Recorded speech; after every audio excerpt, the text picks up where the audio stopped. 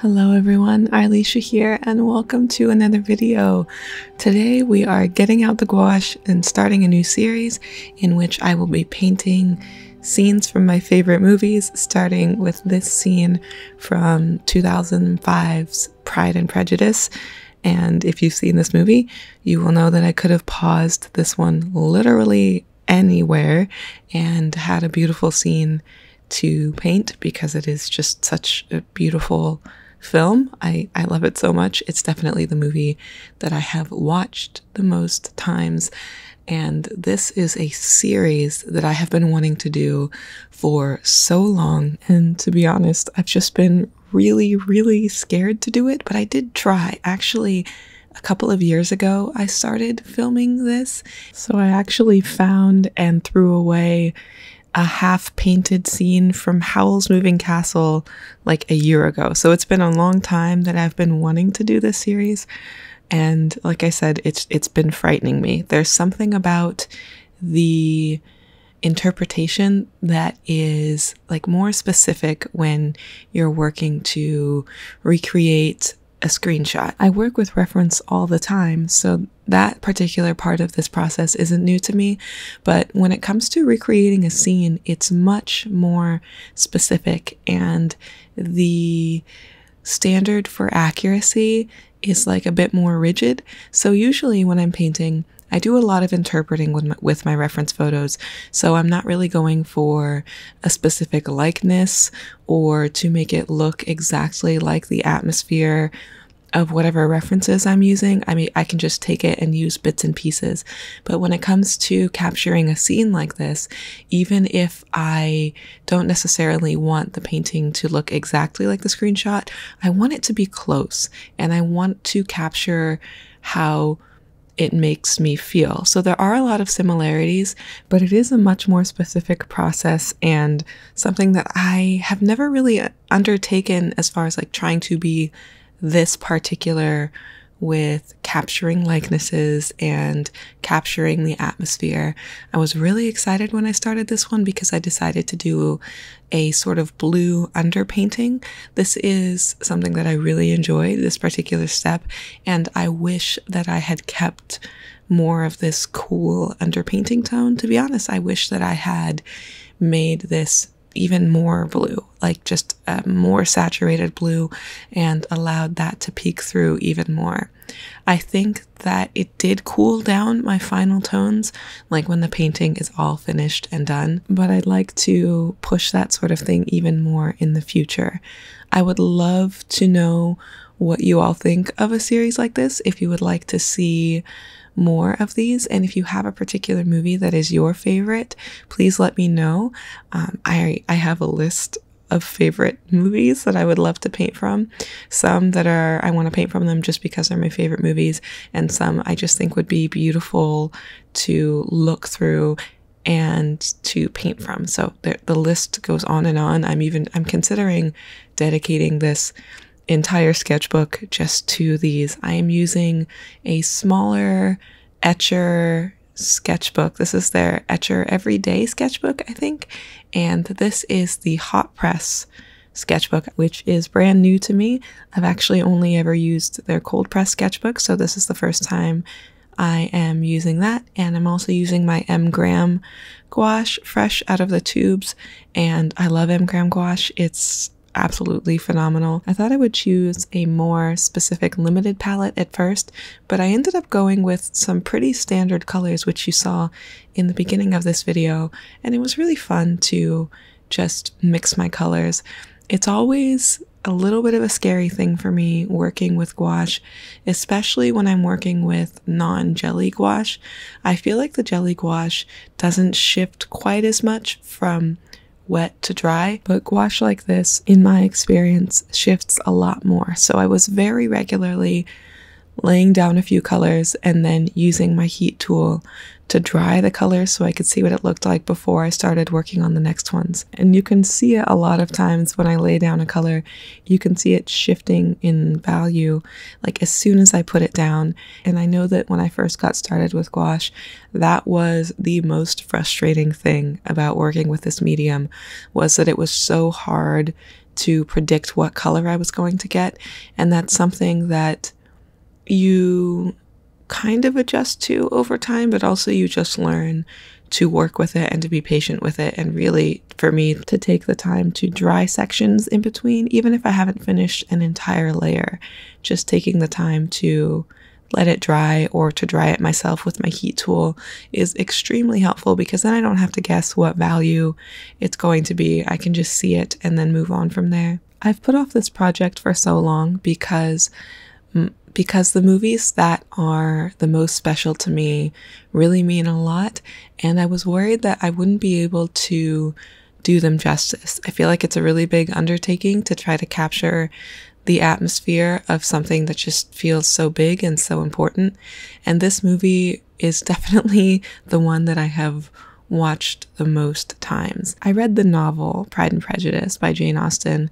I remember having to read it for high school, and I fell in love with the story.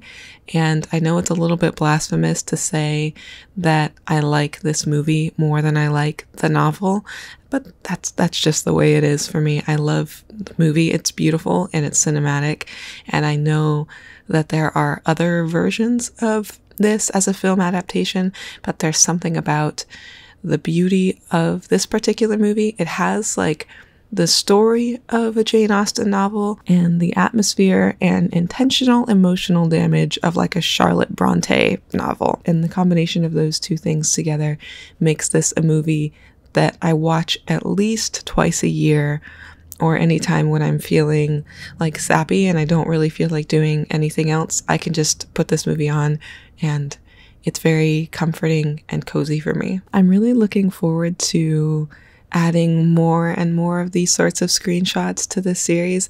I'm planning to do not just character sketches like this one, but also lots of landscapes. And it's hard for me to not just jump into like 6 more Pride and Prejudice ones.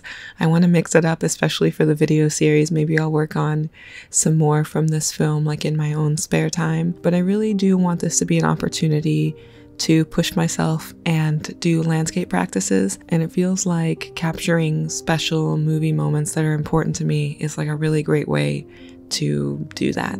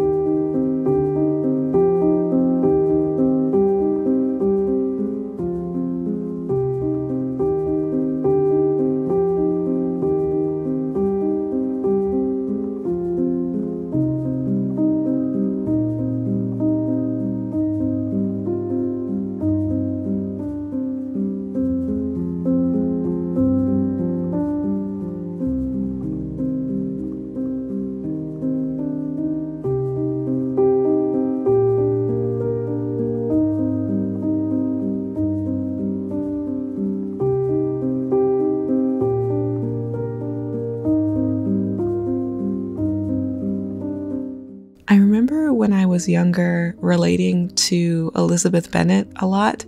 As someone who also grew up poor and has a lot of siblings, I admired her independence and her sort of wild spirit when I was younger.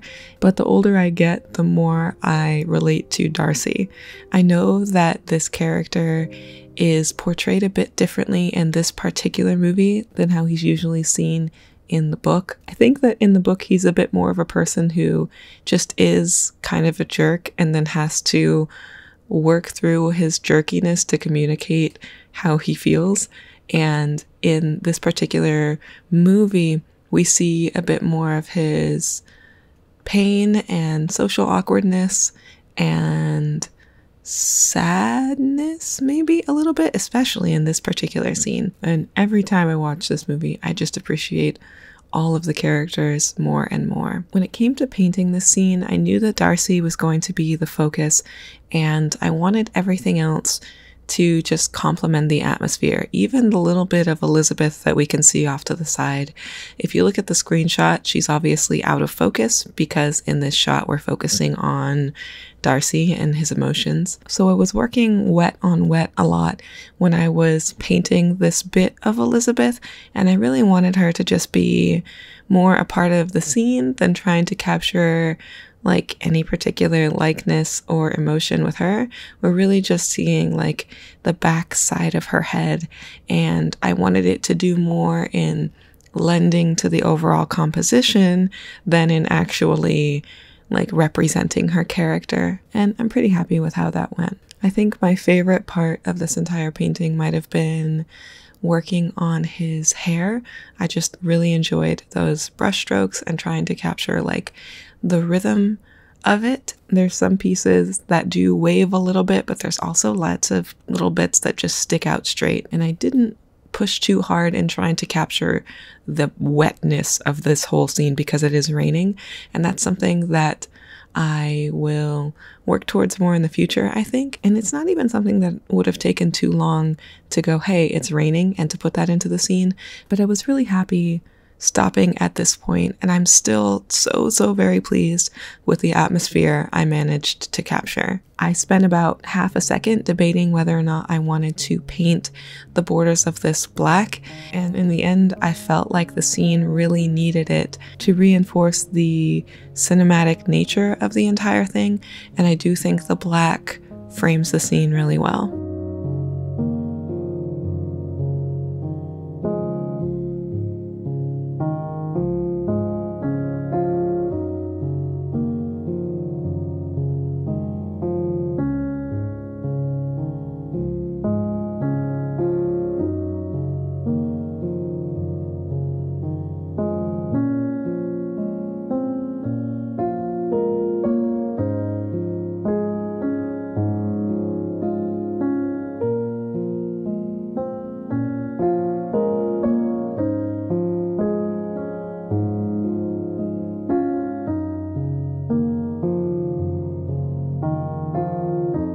At this point, I was laying everything out and setting it up for the final shot and going, okay, it's done. I'm done. I was really happy with it.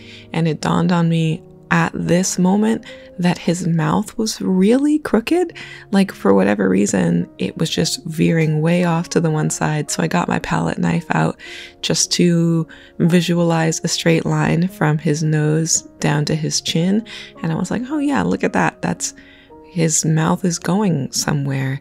And so I did do a little bit of working on his mouth to lengthen it a bit more to the one side, and then I moved the line of the middle of his mouth over to one side.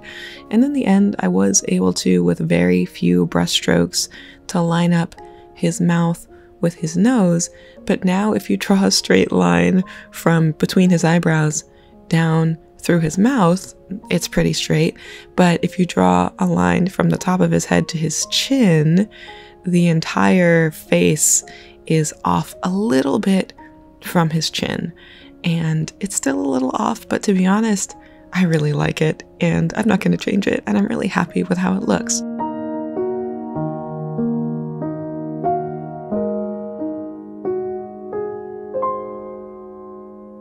Just to show you an example of what I mean, I took it into Photoshop and used the liquify tool to reposition his face a little bit. So this is what it would look like if it was actually straight. But either way, I'm really happy with how it turned out. If you liked this video, let me know by leaving a like or a comment. Let me know if you've seen this movie and how you feel about it. If you've read the book, any other scenes that you think I should paint. I am so very excited to do more of these, and I'm really happy that I pushed myself and finally just made it happen. As always, a huge thank you to my members here on YouTube and my patrons over on Patreon. I'm so grateful to all of you for your support, and you're all welcome to check out those platforms if you're interested in supporting me or this channel further. It's because of the support from these people that I'm able to invest time into passion projects like this and create this fun stuff to share with all of you. Thank you all so much for watching this video. I'm excited to do more of them, and I will see you all next week. Bye bye.